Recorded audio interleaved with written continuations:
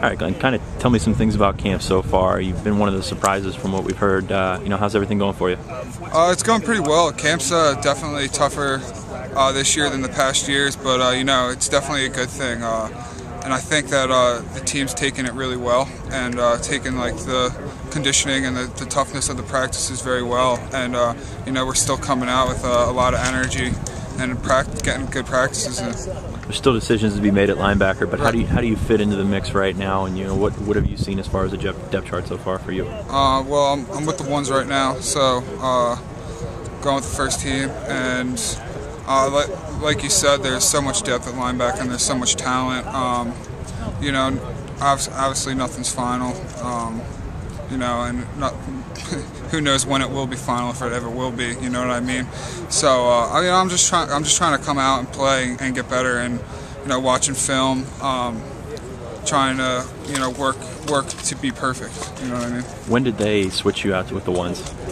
It's the start of preseason. Was that a surprise for you, or? I wasn't told until the day one, and I wasn't even pulled aside personally. It was just kind of on the board kind of thing, like the depth chart and who's going to be going with the ones and twos, and it wasn't too much of a surprise for me. I thought that I've showed the coaches that through last season and through the spring this year that I'm definitely a Division I football player, and that I can go out there and play on Saturdays, and I think that they definitely have confidence in me. I think the plan was to have Marty in the middle. Did they say why they changed it and went with you or anything like that? No, they didn't really specify. Like I said, it was just the depth chart was on the board. Marty got moved outside, and I really just think that, like I said, that I gave the coaches confidence in me that I can be a starter and help the team out on Saturday.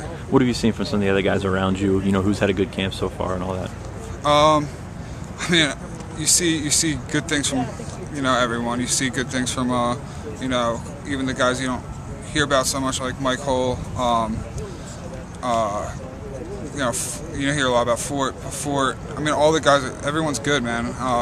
There's so much good linebacker play here right now, and there's so much depth, and it's not a bad thing. It's a great thing, and I think we're pushing each other every day, and we're getting better. You look like you beefed up a little bit. What is the weight now, and you think you can handle the inside then? Yeah, I'm around 230. They want me at like 237. I've been about like 240, 238, around there. So I'm trying to stay around there, and I actually feel really good at that weight. A little easier than cutting to be 215. Yeah, it's definitely nice not having to cut that much weight. But I was kind of wrestling's different. You're in a sweat box all day, so that weight naturally comes off. But when we're in Haluba Hall, it's almost like a wrestling room there anyway. So the weight, I don't even really worry about it. I'm kind of where I want to be, and I'm kind of just stable at like 237. How's the back doing? It's been great, knock on wood. I haven't had any problems with it ever since I got the surgery, and I just feel great. So.